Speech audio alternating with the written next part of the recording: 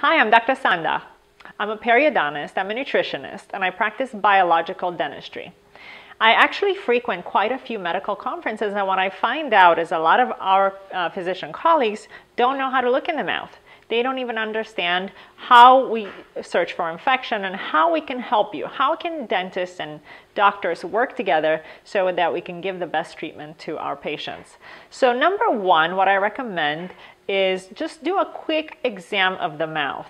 Number one, just look for gums to see if they're bleeding. We can have a short questionnaire and ask the patient, do you have bleeding gums? Do you have pain in your mouth? Do you have pain in your TMJ? Do you have missing teeth? Do you have root canals? So these are just a set of 6 questions that are easy to ask. If they answer yes to any of them, the following question would be, when did you last visit your dentist? And how is biological dentistry different than regular dentistry? So what we focus on is really figuring out if there's sources of infection in the mouth. A lot of times root canals can harbor really bad infections behind them, and patients have no pain.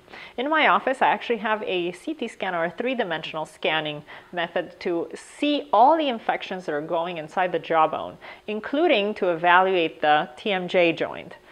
As a physician, if you're dealing with diabetes or somebody who's pregnant, somebody with inflamed joint, if the mouth is not healthy, and if they have focal infections which they're not feeling, you're not going to be able to achieve the results to heal them properly. So you're always going to see, for example, with diabetes, that their insulin level or their blood sugar level is not as well controlled if they have periodontal disease.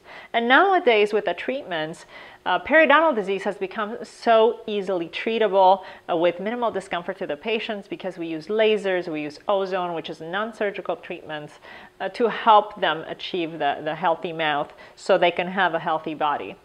To learn more about biological dentistry, go to iaomt.org. To find a biological dentist in your area that could help you treat your patients better. For more information, or if you have any questions, please tweet me at Dr. Sanda or go to my website below and send me a message. Until next time, have a healthy life.